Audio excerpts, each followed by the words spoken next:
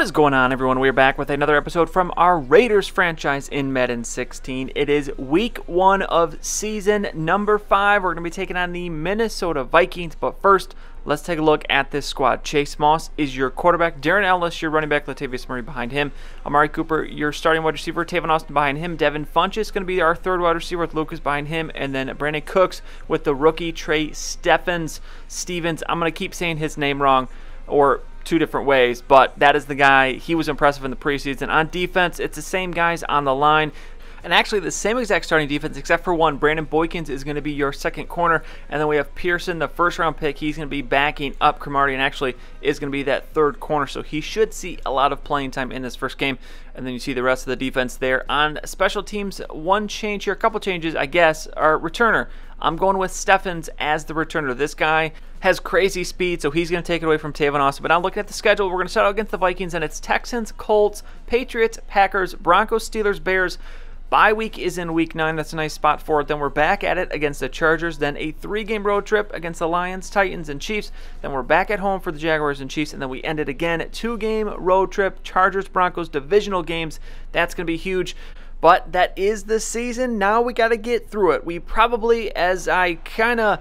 the month of August has kind of snuck up on me. We're not going to make it through this entire season before Madden 17 comes out, obviously, because it comes out next week. So probably going to have to end up simulating some of the season, but we'll figure that out along the way. But here we go. In this game, it's going to be Frazier with the reception for the first down out to the 46. Teddy Bridgewater's first completion of the game. That one's going to go for 21 yards, but it's 3rd and 5 here from the 48 as Bridgewater looking to keep the drive alive, and he will. He finds his tight end Redmond there as he'll take it down to the 39-yard line. So now first down for the Vikings as it's Bridgewater going to take the snap here. Safety's showing pressure. They're coming, but he's going to stand strong, and he's going to find Pierre Garçon, and he's down the sideline. Not a great time for us to try to blitz. Pearson, the rookie, is going to get that tackle, and he is going to apparently cause an injury to Garçon. He would be back, though, or will be back later in the game. But now first and goal, Bridgewater looking to end the drive, and he's going to do it. Redmond, the tight end, with the catch, and the Vikings take an early 7-0 lead, and we are down already here in this season.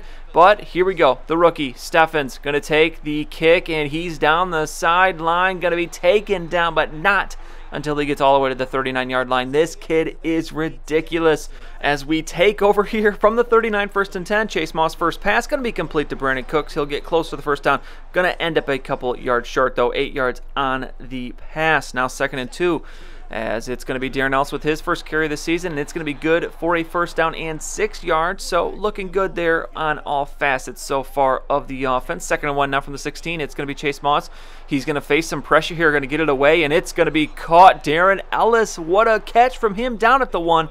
Thought he maybe got in, but they're going to call him short. So 1st and goal. Let's see if we can finish this drive off. Ellis with it. And yes, easily going to walk into the end zone, and we will tie the game 7-7. So still in this first quarter, it's going to be Redmond, the tight end, taking this one, and he's going to avoid the tackle. I think that was Clinton Dix that should have had him there, and instead he's all the way down to the 30. Teddy Bridgewater, 5 of 5. For 106 yards already in this game. Now 2nd and 13, though, from the 20. We're in the second quarter now, and it's going to be Humphrey, the running back for the Vikings.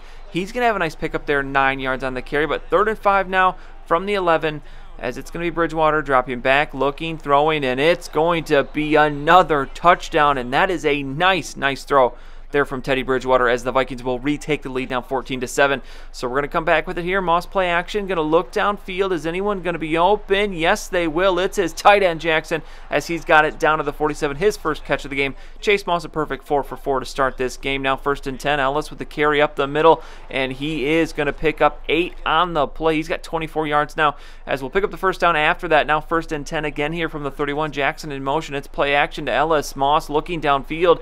He's got time. Does he have a receiver, though? Yes, we do. It's Devin Funchess, his first catch. He's down inside the 10 to the 7-yard line.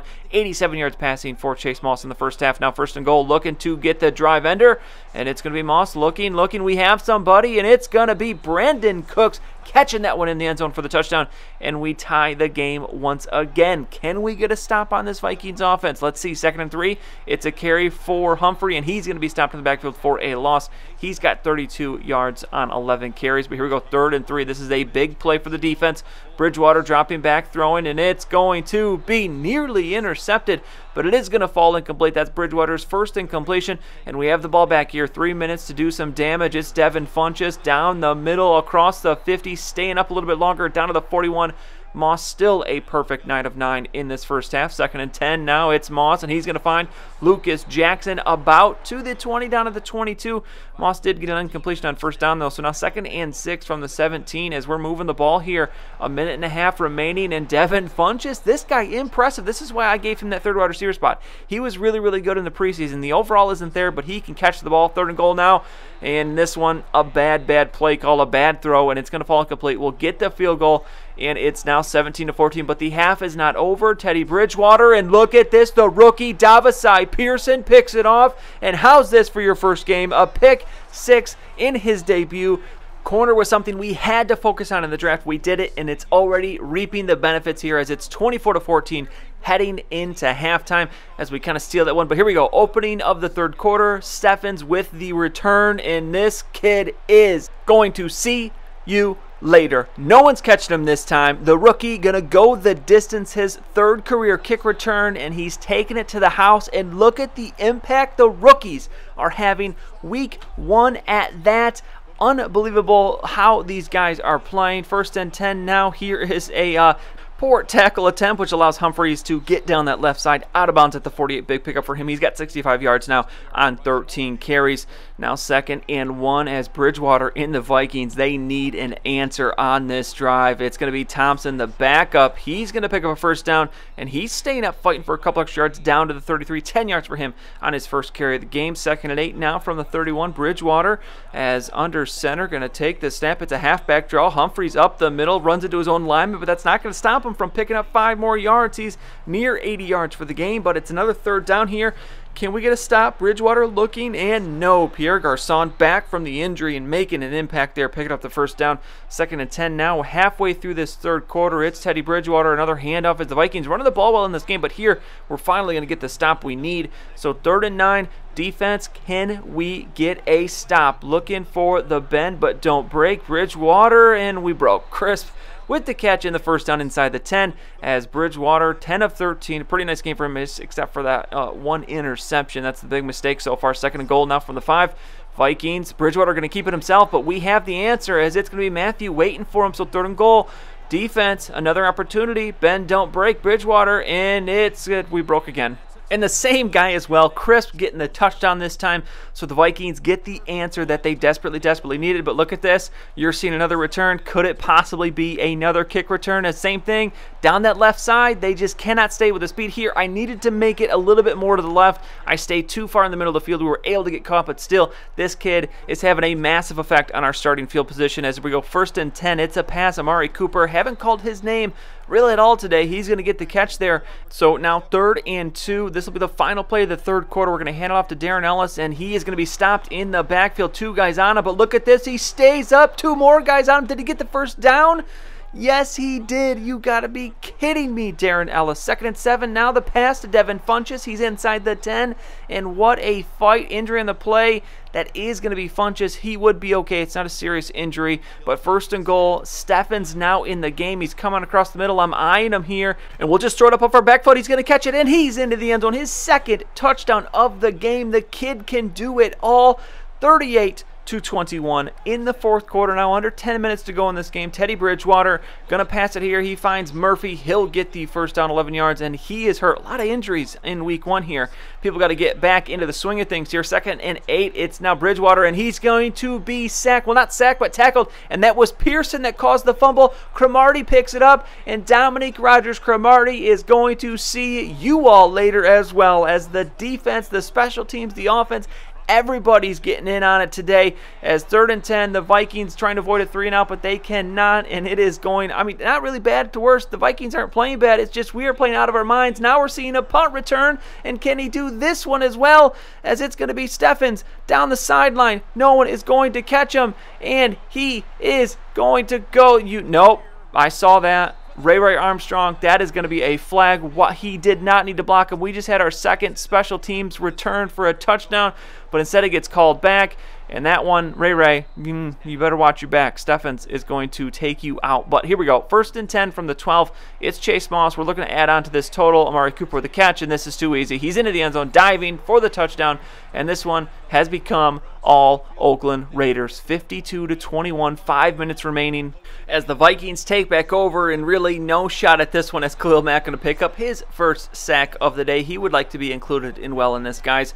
3rd and 26, the Vikings, I mean, at this point, just don't turn the ball over anymore. Teddy Bridgewater dropping back. He is going to throw it up, and it is going to be turned over. Tyrann Mathieu with the pick.